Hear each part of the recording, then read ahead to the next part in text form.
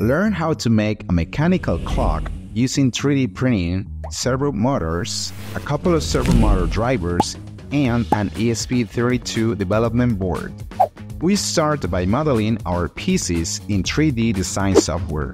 In this case, we use SolidWorks. If you want to use our model, in the description of this video, you will find the link so you can download it. Once the design is ready, we move on to the 3D printing.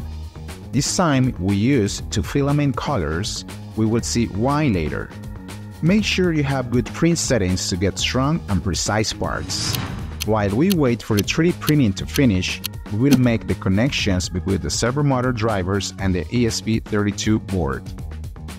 When the pieces are ready, we are going to take the segments, which are the blue pieces, and we are going to paint them black on the sides and back. This will help create a visual contrast, making the numbers easier to read. When the pieces are dry, we begin assembly. We start by gluing the couplings to our segments, and while the adhesive dries completely, we will place the servos on the base.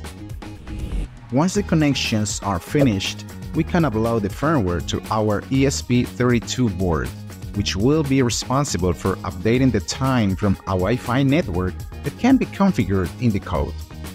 If necessary, you can make mechanical adjustments to the digits from the firmware. In the video's description, we'll leave you a link with this code so you can use it if you need it.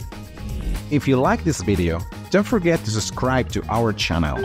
Follow us on our social networks and visit DeepSeaDev.com to be updated about IoT, firmware, hardware, prototyping, and more.